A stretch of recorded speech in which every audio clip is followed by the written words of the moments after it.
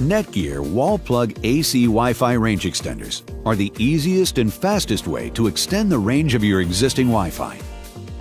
To begin, first unbox your extender. Then, plug the extender into an electrical outlet. For a seamless installation, we recommend that you complete the basic setup in the same room as your current router.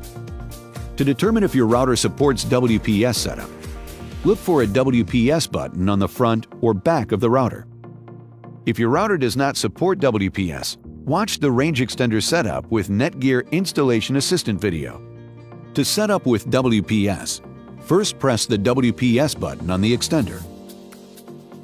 Then, press the WPS button on your Wi-Fi router. The WPS LED will light up solid green when you have established a good connection between your Wi-Fi router and your extender. If your Wi-Fi router supports the 5 GHz band and you want to extend this band, repeat the WPS process. Now, unplug the extender and move it to a new location that is about halfway between your router and the area with a poor Wi-Fi signal. The location that you choose must be within range of your existing Wi-Fi router network. Plug the extender into an electrical outlet and wait for the power LED to light green. Once powered on, use the Router Link LED to help you choose a location where the extender to router connection is optimal. If the Router Link LED lights amber or green, you found a good location for the extender. If the LED lights red, plug the extender into an outlet closer to the router and try again.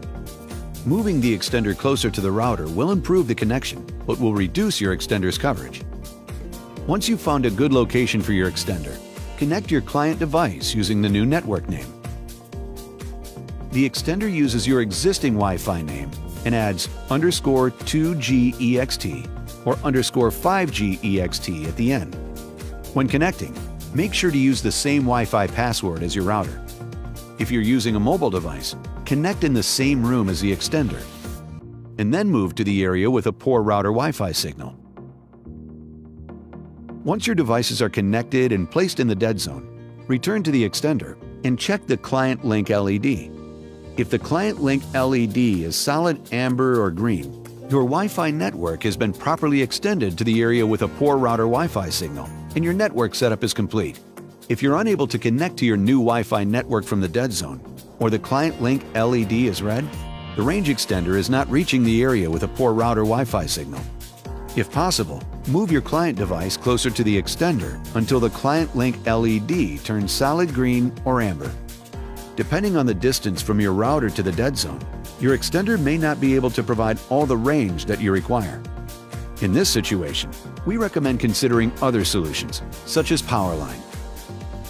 Your AC Wi-Fi range extender is now set up and ready to go.